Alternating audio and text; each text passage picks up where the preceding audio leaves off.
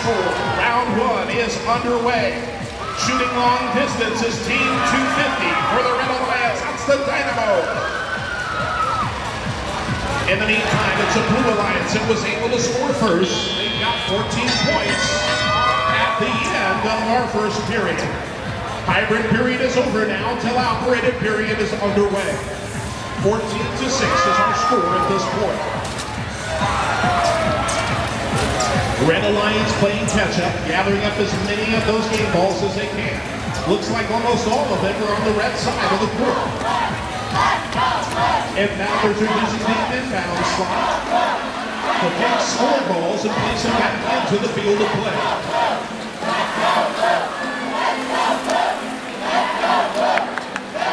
Blue Alliance extends their lead, 15-6 at this point. Shooting as team number 250, they score, hitting one of the high hoops. Now, in the far side of the field, we've got two robots. Check that, three robots trying to get balance.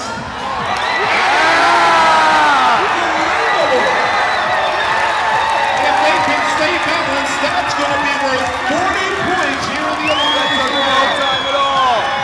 No time. Well, folks, that's going to leave the Red Alliance robots free to try to use all the balls on the court to even the score. Unbelievable.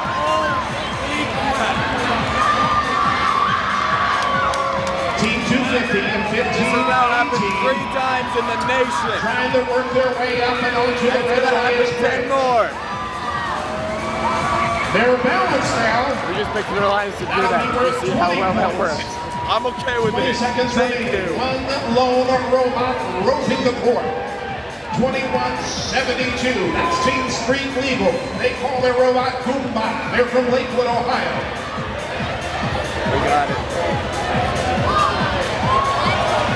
Street Legal for the key. They shoot. The red.